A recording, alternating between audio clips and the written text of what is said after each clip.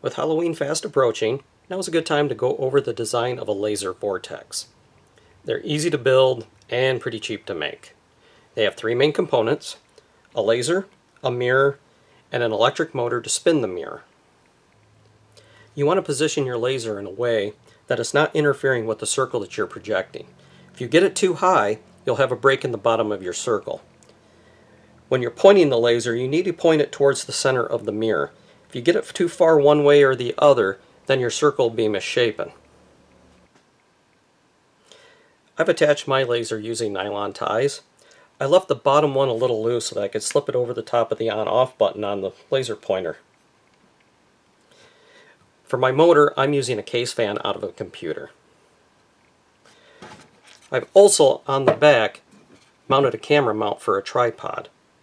That way I can easily adjust the height and the angle of the unit when I have it set up.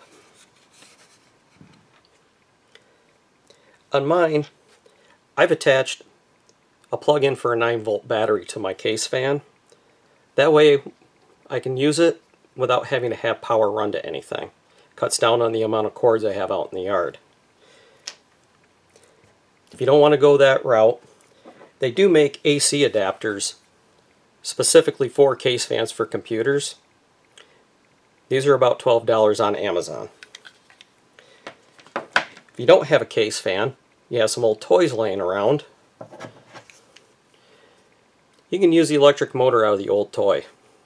They work just as well. They're a little harder to attach the mirror to, but with a little trial and error you can get that.